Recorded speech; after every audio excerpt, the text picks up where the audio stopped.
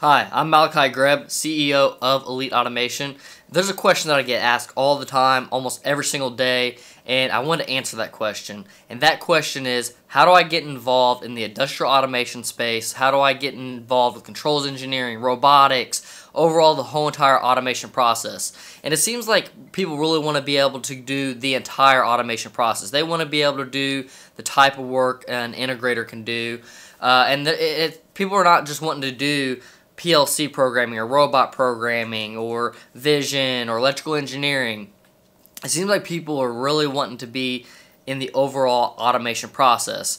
Now, whether they want to be in an engineering role or if they want to be more of a process engineer, I think they overall just want to be very deeply involved with the process of automation.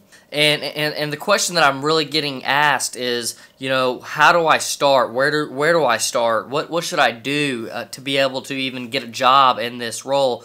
Some people are asking this question who are already like a PLC programmer, a robot programmer, or they program in structured text for a software company. I get this request actually a lot from outside people who are not necessarily in the industrial automation space or food processing space. They're not really doing much with automation yet, but some people are. Some people are already in the automation space, and they feel like they're still not where they want to be at in the space.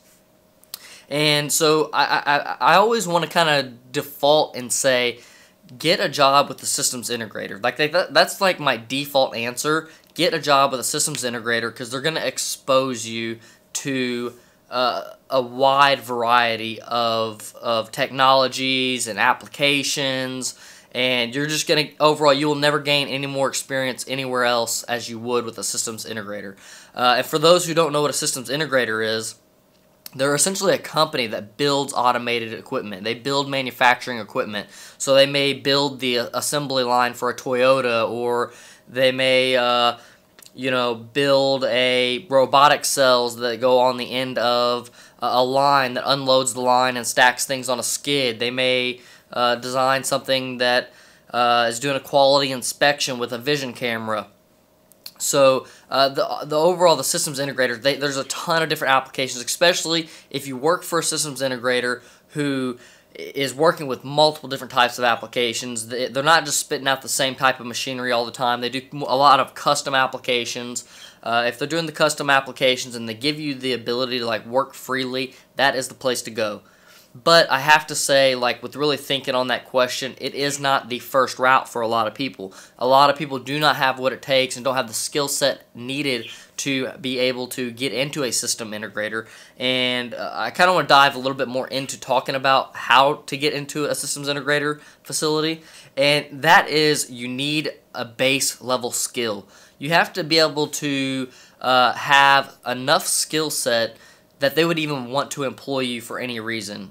Somebody could come to me today and say, hey, look, I'm here, I'll help, I'll do whatever you need me to, and that's great and all. But if that is a true fact, then you need to put in some type of education towards obtaining the skills to be able to do some particular job, so that way you can be employed now. You can be employed on a particular application at this moment, and maybe not even as a skilled engineer who can perform the task on their own, but an engineer who can at least sit with another engineer and be taught and have a basic vocabulary of what's going on and understanding of what's going on, and maybe an understanding of different programming languages. And so a few things that I'd find very, very valuable is if you could do PLC programming, robot programming, or a structured text programming language. Any of those three will definitely accelerate you in being able to be of value to an automation integrator. Now, you don't have to be good at those. Like I was saying, you don't have to be an expert at those at all. You just have to have some exposure to them. Even a little bit of exposure to all three, or a lot more exposure to one. I'll be honest, people who can program in structured text, to me, I find super, super valuable, just because for me, structured text is one of the most advanced languages there are. And I think that if you're able to program in structured text, you're able to pretty much program in any language because you understand a lot of programming nuances. You understand a lot of things that go on in the background of programming and how things work. The downfall to a lot of people who know structured text is they know nothing about manufacturing processes. They tend to be kind of terrible at process control and understanding that, hey, I need this cylinder to extend. And now, if you're a really good structured text programmer, surely you can like adapt your knowledges to from like web design or whatever it is you've done with your structured text to industrial automation applications. Say, for instance, clicking a button, opening up a web page being the equivalent of pressing a button on HMI and maybe making a cylinder actuate. So one, having that beginning skill set is kind of a must. There is a slight caveat to that, and this is kind of the most valuable thing that you can add to really any company that's not just a systems integrator, but being a dedicated employee. That, to me, that is the biggest trait somebody can have, is being a dedicated employee. And what I mean by being a dedicated employee, I mean to make the company feel that you're going to be by their side. Whoever the lead person is of that company, whoever it is that's going to be doing the hiring, whoever the owner is, making those people feel like you're going to be there. You're not going to go nowhere. It's going to be years before you leave. They can put their efforts into training you and getting you up to speed and feeling like you're still going to be there. That's a huge value add. I honestly would rather take a college student with no background, let me train them up to where they need to be, or one of our employees train them up where they need to be, and then have them spend a few years with us at least to kind of get some of that value back out of them, and kind of build this process of, now this person's trained, we bring in another college student, maybe that college student helps train this new college student we bring in, and you kind of build this process of getting people trained up and build this ecosystem of constantly growing the skill sets within your company. And by making your employer feel like you're dedicated, they're going to want to dump more into you. They're going to want to invest more into you. They're going to want to teach you more. They're going to want to expose you to more, which means you're going to get more experience in the long run. I honestly, there's no way I would be where I'm at today if I didn't work for a systems integrator directly out of college. And actually, while I was still in college, I didn't have a lot of on-the-job training, like pretty much zero. I had to self-teach myself majority of everything I know. But that gave me the ability to be exposed to so many different applications, so many different programming languages, overall just gaining so much experience that, to be honest, like I think in the 10 years I've been in the industrial automation space, that it is the equivalent of almost 30 years of working at a Toyota and just being a general maintenance employee. Being a general maintenance employee is kind of like one of the worst jobs for building these skill sets out, because a lot of these companies won't even let you touch the PLC, won't even let you touch the robot. Like, you have to be one of their lead process tech guys to be able to even touch those type of pieces of equipment.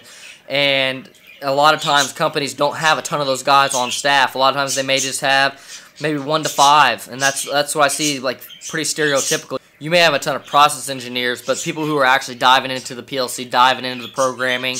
Being a process engineer is helpful, and you do gain some experience. It's kind of one of the more what I consider entry level as far as needing a skill set to be able to do, and still get automation over process and overall process control exposure, because a lot of automation and being able to program is understanding processes. To be honest, if I didn't have such an intuitive knowledge to processes and have been in around manufacturing equipment for so much of my life, it would be very difficult for me to be able to program the way that I do and be able to accomplish the type of jobs that I can accomplish. And it's overall just because of having that exposure. So I want to dive kind of back into the dedication side of things. I get sidetracked a lot when I'm doing videos, but on the dedication side of things, there's so many things that you can do to make your employer feel dedicated. You can show up early to work. You can stay later. You can be willing to take pay sacrifices. Be able to show up to free training. A lot of these things, like, they are sacrifices, but think about it like this. You're gaining the most experience from whoever's going to be employing you, right? And you pay for college. Your employer or a place of employment will be able to build your skill set so much stronger, so much faster, especially from a systems integrator, that it is years of college experience. Just to put it in relation, 2 years working for a systems integrator is well worth 6 years of college. Well worth. I mean, if you're really putting in the dedication to learn, I would say 2 years of the systems integrator could be as close to 10 years of college, or even 10 years of on-the-job training at a facility like a Toyota where you're just doing maintenance. So for most people asking this question, they probably don't even have their foot in the door with a systems integrator. So some of these things might be kind of hard for you to apply, like showing up to work early, leaving later. So one thing you can do is come in for free training. Like, let your employer know, hey, I will come in for free training. I will sit with one of your controls engineer. I don't care if it's PLC programming, robot programming. Don't be picky. Just say, hey, I'll take whatever you can give me. I'll look at prints. I'll do whatever. Maybe try to avoid doing a lot of physical labor stuff, because a lot of companies will potentially try to take advantage of that. They may just put you to work on building some stuff or doing whatever. And if they're going to do something like that, then yes, they need to be paying you, even if it's minimum wage and we're calling it a training experience. But if you're going to be doing a ton of that, I would just overall try to avoid a lot of that. I would rather work for free and put in the time sitting with their controls engineer, because that's what's going to leapfrog you years into the future, and that's what's going to actually hire them to. That's what's actually going to get them to hire you into a controls engineering position. Doing like mechanical assembly, it's going to be hard for them to make that leap. You're going to gain some experience, and that experience is going to be super valuable, but for you to get to where you actually want to be in like a controls engineering aspect, you want to build those skill sets out so that way you're applicable. That way you're able to be put to the job. That way, whenever something arises and they're in a pinch, they utilize you. So I wouldn't be picky at all. I would just choose whatever it is that they have, a PLC, robot, some type of structured text, even if it's vision system set up. Any aspect of any of that. Even if it's changing tags in a PLC and doing some monotonous thing, at least you're seeing the overall user interface and you're getting exposure to terminology and whatnot. I'll tell you right now, one of the biggest things that is stopping people who are already employed, people who are already working with a systems integrator, from being in a controls engineering position is because they don't already have some type of controls engineering experience, because the employer doesn't feel like they can put you on some type of job. And that threshold right there is a huge threshold, because as soon as they start putting you on jobs, your experience, that's when your experience skyrockets. And they're not going to want to put you on those jobs unless you're doing work for free, or they think you're able to handle those type of jobs, or at least handle some aspect of those type of jobs. So that's what's going to be super valuable for both you and the employer. And whenever I'm telling you guys to do these things, I'm telling you because I know they're going to work. They're things that I have personally done. I've taken years of my life being like pretty well underpaid. Probably I'd say almost $5 under industry average my entire career. And I did it because I was chasing opportunity, chasing being with a company, and trying to grow within that company and be an entrepreneur, be basically an entrepreneur within a company. That's basically what entrepreneur means. But I took that road, I took that route, and even though on a financial scheme of things, as far as like my financial success, it took a pretty decent hit from being underpaid for such a period of time. But one thing that can't be taken away is the amount of experience that I gained, and I still wouldn't take back the way that I did things. I wouldn't even necessarily work for another integrator that paid me better, just to be completely honest.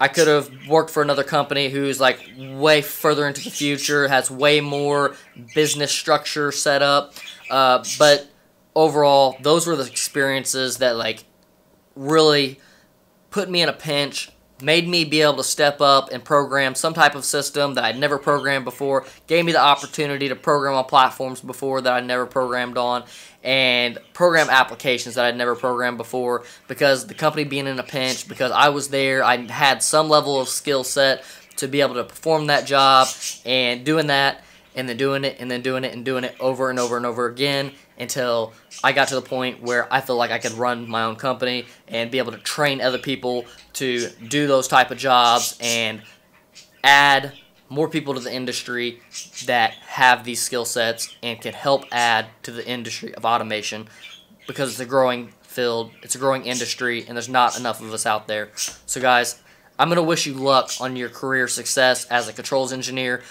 Maybe one day you can even work for Elite Automation. We'd love to have you along. We're a growing company, new company, and we're looking for people who are dedicated and ready to kill it, ready to crush it. We want to do business different. We want to do business better. We want to do business faster. We want to deliver. Thank you guys for watching. Hopefully this video was insightful. If you have any questions, put them down in the comments below.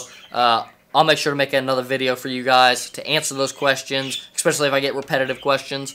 But this was a very repetitive question. Had to answer it. Thank you for viewing, guys, and I'll catch y'all in the next one.